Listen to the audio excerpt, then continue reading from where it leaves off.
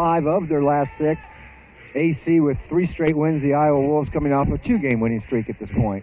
So Tyrone Wallace knocks down his first jumper, and that gives the Clippers the early 2-0 lead. Right alongside with Mello Trimble, Emil Jefferson, Elijah Millsap, and Perry Jones III, the starting 5 for Iowa.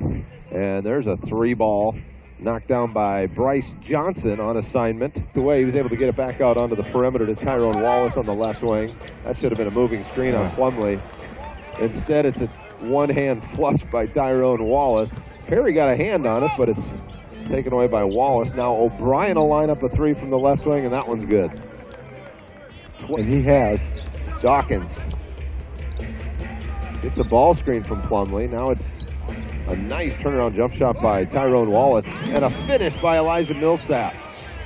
Wallace off a screen out high.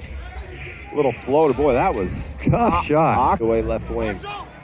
Elijah backs down, has it poked away from behind, and it's going to be Bryce Johnson bringing it across for the Clippers.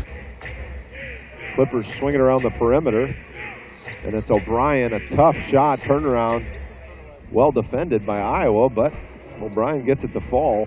Both teams are getting it. There's Wallace backing down Trimble, and Plumlee flushes it through as Millsap just kind of got rooted out of there. Plumlee waits for Cutters. Now gives it off for Wallace again. 3 on the shot clock. Wallace fires a 3, and he knocks it down. Goodness. And he's the last one back on defense. A little floater up and good. And we're tied. Iowa up 4.